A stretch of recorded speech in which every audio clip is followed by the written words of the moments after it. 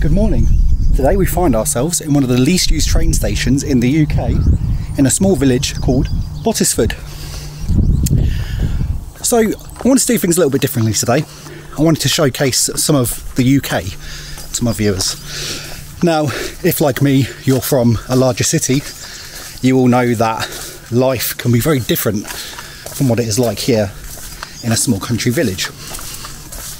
So today I hope to show you what life is like in a small place like this, and what perhaps one of the least visited places or villages in the UK actually looks like, and what life's like here on a day-to-day basis for the people who live here. So let's have a closer look, see what it's like. So Bottesford is a small village which lies between Grantham, where Margaret Thatcher was born, of all places, and Nottingham. So essentially it's a small village nestled in between these two places. So why Bottesford? Well, I decided to come here to explore what is known to be one of the less visited places and to see what life is like here. So for instance, we can see that in Bottesford we have a lot of village style meetings and a lot of village style life, a council, a parish council. And indeed, life here is a lot slower paced. The people are friendlier than in Peterborough, where I'm from, and everyone is just going about their daily business. It's Saturday today, but you wouldn't think so, would you? Let's have a closer look. So one thing I didn't expect to find in a small, quaint English countryside village is a swamp. I must admit, that's quite charming in its own way. You know, not quite what I picture when I watch Shrek, but nonetheless, still, yeah, don't want to be stumbling over there if I've had a few too many pints down the local village pub. But we're coming up to now what is quite an old church. It's quite a small, quaint one, quite similar to where me and my wife got married. And you'll find a lot of these traditional small churches throughout UK villages, and what people tend to do is on a Sunday is they'll congregate for family events or church ceremonies. Without reading the local census, I could probably tell you that this is a majority Christian place, or perhaps Church of England or atheist, but here we see a rather beautiful church. And this is essentially the heart of the village, really. This is where a lot of the people will meet, gather, share stories, and get to meet once a week.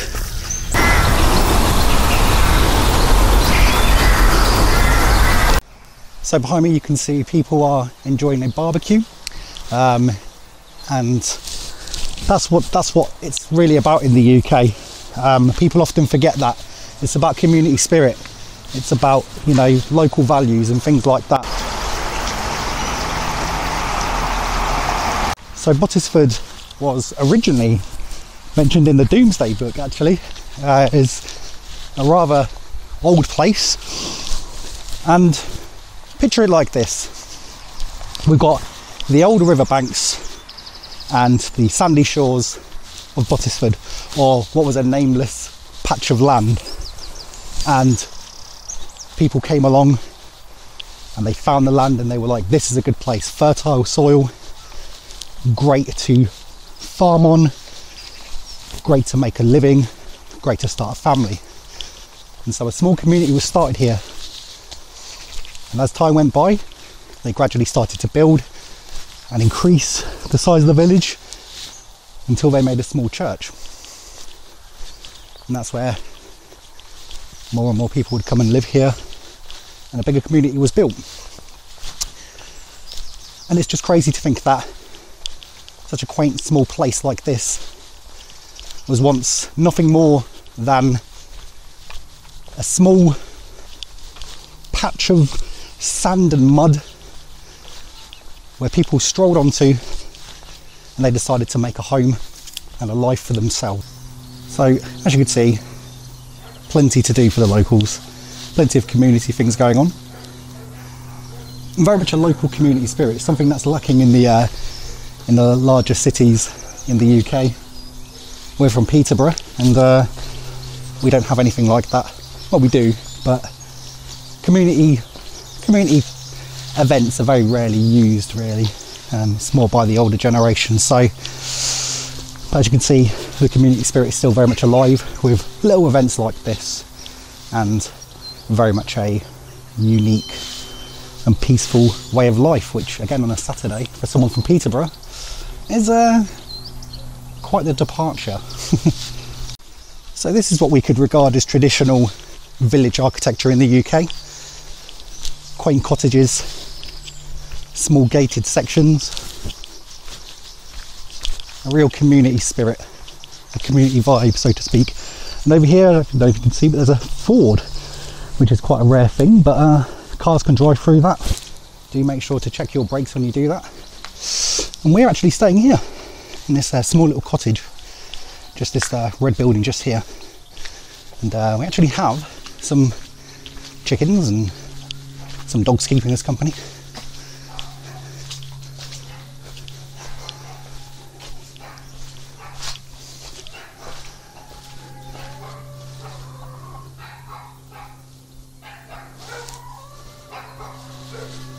So villages in the UK, they're often overlooked by tourists, which is of course a good thing, because once a place becomes touristic, it can lose its charm somewhat. But I think if you're a local in the UK, you should try and visit the smaller villages where you can. It's quite common for us in the UK to go on a caravan holiday to, say, Skegness or Great Yarmouth, or wherever you may be from. Perhaps what's that place called? I'll put it down, put it down below when I remember. But we're more likely to stay in them kind of places where we decided to book a cottage in somewhere a little bit different, and the vibe here completely changes. So I personally recommend it. For me, I think the key thing is that, I mean, to be honest, when I visit different countries, coming to think of it, I tend to go to the less kind of, I try and go off the beaten trail. I go to the bigger places, but I do try and go off the beaten trail, and I do try and see what life is like within the places that people live. And I do think if you're visiting the UK as a tourist, perhaps this is something that you may want to come and experience as well, from a perspective of you know, what life in the UK can be like. As you can see, it's rather beautiful. I mean, you don't really see that everywhere on a day-to-day basis. Good morning, how are you? And it's quite quick to get round the local village. I think all in all, to circle the place, it's taken me possibly half an hour. But think of it like this: you take your car, you drive to a local village, you pick up some picnic bits, and you sit by this bank here and you enjoy the fine flowing river, listen to the birds and the trees, be with nature. And I think that's important for all of us, because I think, especially with city life, when you're in the city for so long, it can become quite jading to be in the same places, surrounded by smog and people that don't really want to talk to you. But when you get out here, and a smile from a stranger and a nod and the feeling of a community spirit, that's something that I feel we need to get back to in the UK. You know, I think community is very important, and you know, I think these places have it right. So why should you visit a place that no one else visits? Well, it's for the charm, if anything. Look at that. Would you see that in London, Birmingham, Manchester? No, you wouldn't. And that's why it's important to go off the beaten trail within your own country. So perhaps you might be from, let's say Bosnia, for instance, because I went there recently.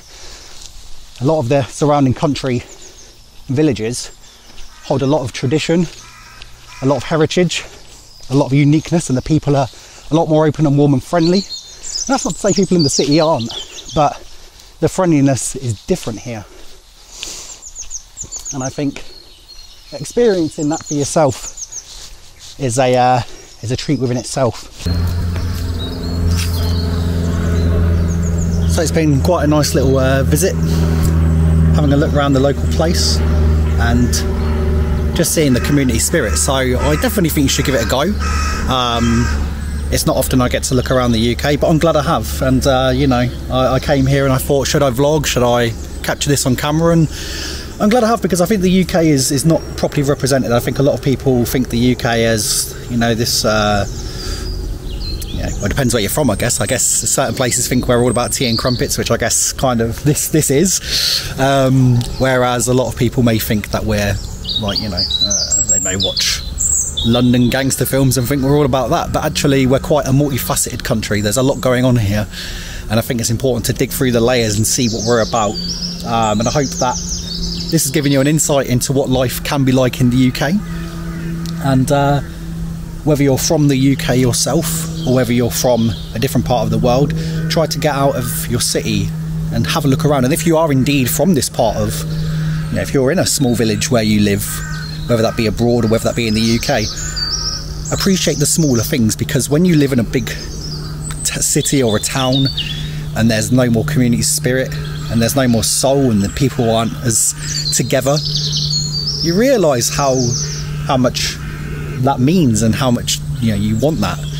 And I think for me, I think the quaint beauty of a place like this and the general atmosphere is enough for me to want to showcase it to people. So again, if you're in the UK right now, jump in your car, go to your nearest village, go and support the local people, go and support the local businesses, and most importantly, go and explore and see what the UK is like beyond the caravan parks and beyond the big cities. And of course the same thing as well, if you're from, say, Bosnia, or if you're from Albania or Macedonia, wherever you're from, try and come out of the beaten trail and go and explore where you're from in terms of the smaller villages, and you might be surprised. You know, the general atmosphere changes between places, and again, if you're from those type of places, then I hope you're enjoying it, I hope you're loving it, because it's a fantastic experience and not one that you get all too often. So yeah, I really appreciate you joining me on today's video. I hope this has inspired you to go and look around where you're from, and hopefully if you're from outside the UK, you'll be a bit more intrigued to go and look around country villages and see what life is like. But thank you for joining me. Hope you have a wonderful day, and I will catch you very soon.